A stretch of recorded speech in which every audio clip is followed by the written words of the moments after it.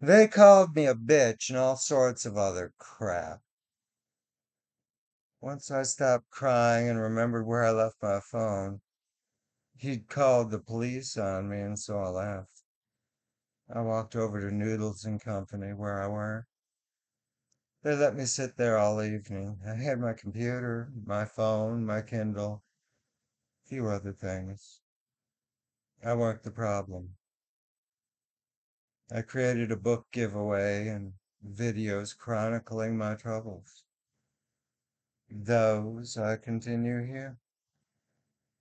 I contacted everyone everywhere. I posted on all social media until I reached the point I could barely bang two synapses together. Finally, I took a long Uber ride courtesy of affirmations. Those people are lifesavers. Check the link. I went from homeless to a sleepover with my lovely trans kids. They had me laughing so hard and unable to breathe, kicking my feet in the air until I nearly peed myself. That's kids.